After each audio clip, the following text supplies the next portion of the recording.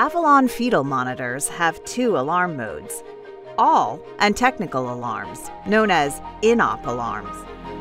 In all, patient and technical alarms are enabled with all audible and visual indicators.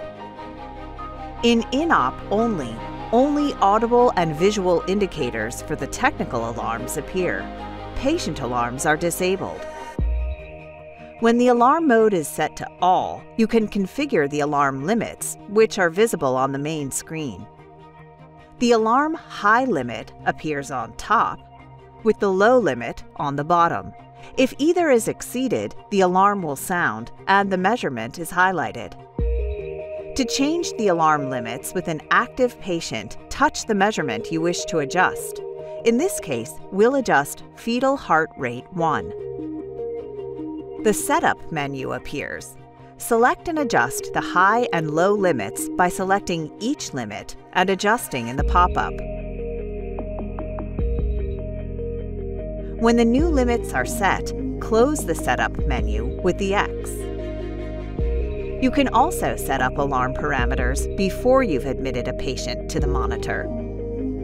Select Main Setup from the Smart keys to begin.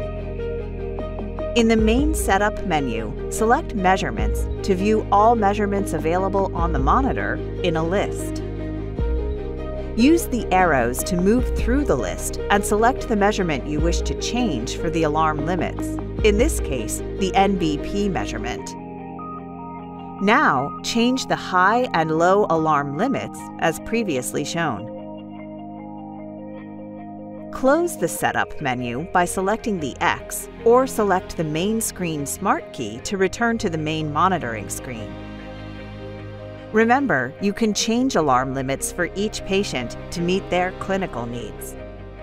For more information on alarms, see the instructions for use. Philips.